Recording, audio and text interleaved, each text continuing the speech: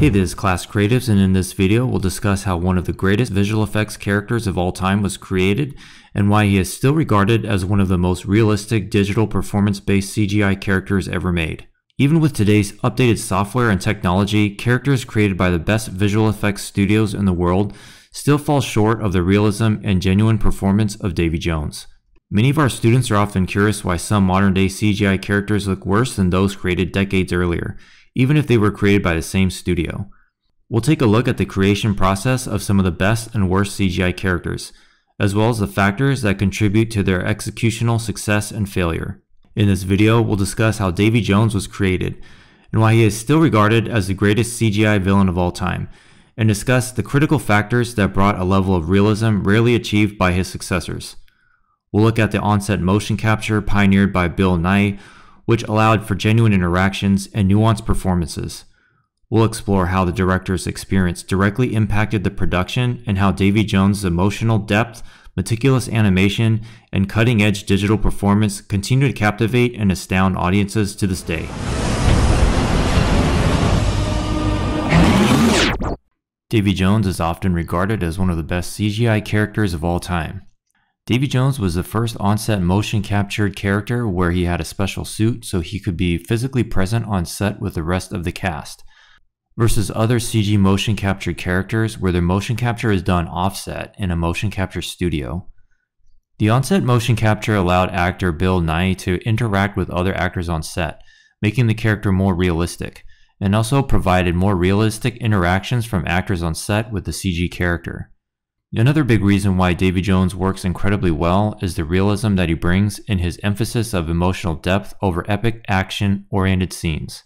Instead, the focus is on a relatable character with soggy wet skin and a living tentacle beard who is grappling with past mistakes.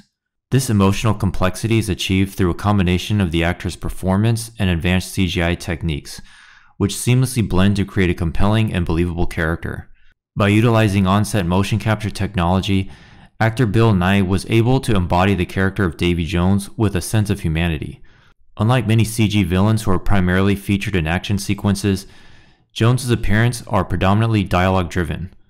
This allowed Nighy to focus on the character's emotional nuances, reactions, and interactions, transforming Jones into a believable and relatable figure. This also allowed the animators and artists to primarily spend their time and efforts crafting genuine, natural, living, breathing human characteristics, like the eyes, the mouth, and minute details in his eyebrows, rather than spending hundreds of hours on blockbuster superhuman action fight sequences. Visual effects studios might lead you to believe that any great actor with state-of-the-art motion capture sets and modern technology will give you the most realistic CGI character. But the truth is, even the best actor in the world needs technical mastery to bring their digital character to life. You might assume that ILM simply recorded Bill Nighy's face and mapped it directly onto Davy Jones' digital double, making it extremely realistic. But in reality, the motion capture data is far from realistic enough to capture the subtleties of the human face delivering relatable human emotion. It's actually just a starting point. Animators spend countless hours refining and perfecting every nuance of the performance. Executives love to market the technology by downplaying this painstaking process. Studios can create the illusion that CGI characters are effortlessly realistic, shielding themselves from criticism around the sheer thousands of hours it takes animators to bring the most authentic CGI-based characters to life. Animators play a pivotal role in the movements to a CGI character's realism. However, the technical factors play an equal, if not even more important role to how believable the character appears alongside the actors. For Davy Jones, the visual effects artist did everything possible to hide as much skin from the audience. Skin is incredibly complex, and replicating its subtle movements in CG is a huge challenge, even with today's modern technology. The more skin you show, the more of these details you have to get right, and the higher probability that the character will lose its realism, and even worse, feel dated as the film ages over time as technology advances. Therefore, if you have a character that has their skin heavily exposed, such as Thanos or Azog the Defiler from The Hobbit, the artists and animators must meticulously detail every skin response to maintain the hyper-realism. However, for a character like Davy Jones, they hid his entire body and the top of his head under multiple layers of CGI clothing, leaving the artists and animators much more time to focus on the crucial facial area, allowing much needed additional production time to refine higher levels of detail and emotional expressions in the exposed facial areas.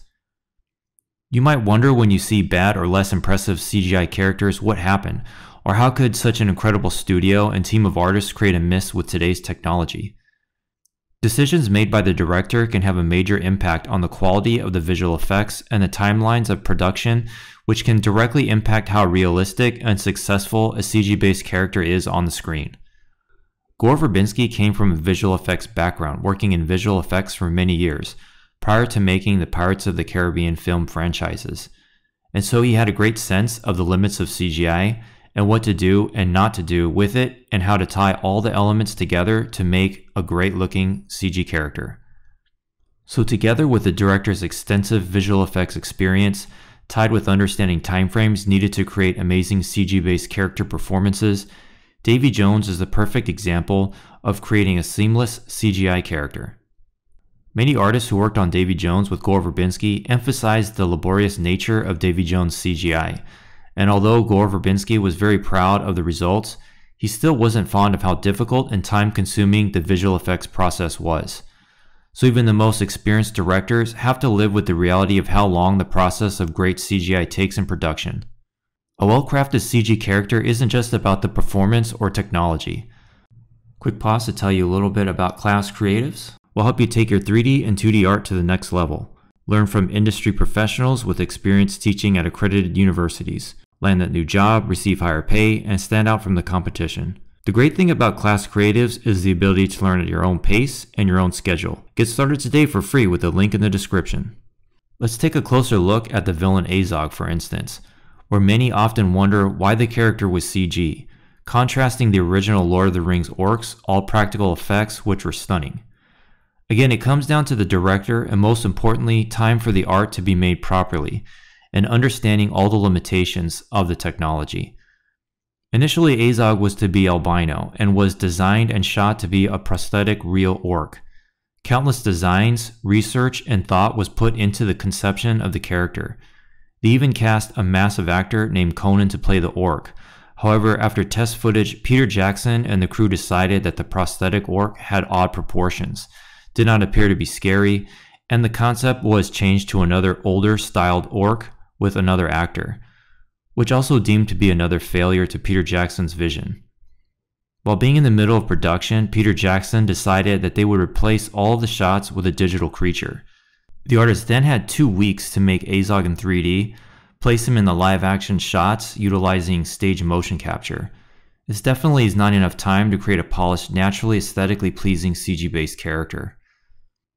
The production time, the style of motion capture, and most importantly, there not being a real definitive reason for him being a full CG character, other than the fact he was 9 feet tall, pale in comparison to the character of Davy Jones, who fully takes advantage of his CG abilities, such as dramatically playing an organ with his beard of tentacles, and all the nuanced character animation that comes along with that, hiding a key in his tentacle beard as part of the narrative, and even using them to murder his adversaries.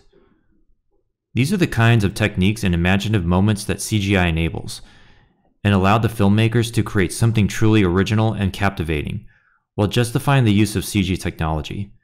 The director plays a pivotal role in the visual effects team's ability to craft a timeless, believable CG character. A key detail that also adds to the realism of the character is the height difference between Davy Jones and his actor Bill Nighy. Modern CGI allows for characters to be any height, but this often leads to actors performing on awkward rigs to compensate, resulting in unnatural movements and postures, along with more additional time needed for animators to adjust the performance capture to create a compelling, genuine, believable performance. Nighy, however, stands at a height similar to Jones, adding a layer of authenticity that's hard to replicate with other CGI characters. The beard not only served as a unique character design choice, but by covering Jones' lower face, the visual effects team could maintain a balance between human-like features and photorealism. If Jones did not have his beard, we would see his chin and his neck, which would mean that the visual effects artist would have to account for all the tiny muscles anytime he spoke or breathed, and he would also start to look closer and closer to a real human. By keeping Jones far enough from a relatable human entity, the audience relates him less to a real human and prevents him from entering Uncanny Valley territory, which is a phenomenon where the more realistic human-like creation becomes, the more unsettling it appears to us. Our brains are wired to detect subtle imperfections, and when something is almost but not quite human, it triggers a sense of unease. This concept is why Jones' technical beard works so well. Our brains can't quite process him as a normal human, so we accept the idea that he is something otherworldly. It's a very clever way the director bypassed our critical eye for realism to make him more readily accepted as a real character. The complexity of a character's skin can make or break the on-screen realism. Davy Jones' realistic appearance is largely due to the masterful use of lighting. Jones is shown in two types of lighting conditions: the intense harsh Caribbean sun or shrouded in shadowy nighttime, both of which favor his design with reflective, constantly wet skin. The director's clever use of light and shadow create a visual illusion, making Jones seem more real than he actually is on screen. The dark lighting is perfect for a CG-based character, and the bright daylight naturally blends with the reflective elements of his skin. Subsurface scattering is what gives skin its realistic, milky appearance, so that when light hits skin, it penetrates and scatters beneath the surface before reflecting back out. This complex process is difficult to simulate, especially with older technology, making them appear unrealistic and rubbery. As computing power has increased, so has the ability to accurately replicate subsurface scattering, resulting in more lifelike digital characters. So if the skin is covered in a reflective surface like water, this would bounce away excess light, reducing the need for diffusion effects that as a result make characters look sweaty, as seen with CGI Tarkin. So with Davy Jones and his constantly wet skin, he can perfectly take advantage of this reflectivity, significantly enhancing his visual realism compared to other CGI characters.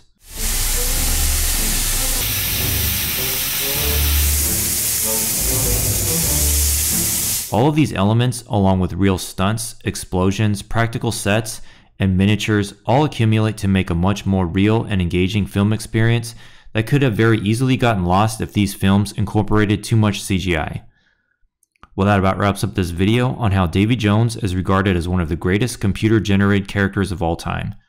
Gore Verbinski and the visual effects team nailed the lighting, skin, and clothing, placing him on a level above many modern CGI characters that miss the bar of visual perfection. Big-budget visual effects films are pushing the boundaries of modern CGI possibilities, but ultimately it still comes down to the creativity of the director, the limitations of technology, budget, and time constraints of the 3D artist's tight deadlines to bring perfectly crafted characters such as Davy Jones to life. So what do you think? Have there been any CG characters that have surpassed Davy Jones? Let us know your thoughts on why some CG characters succeed while others have failed in the comments. Damn you, Jack Sparrow! And don't forget to like and subscribe, and we'll see you in the next one. Perfect.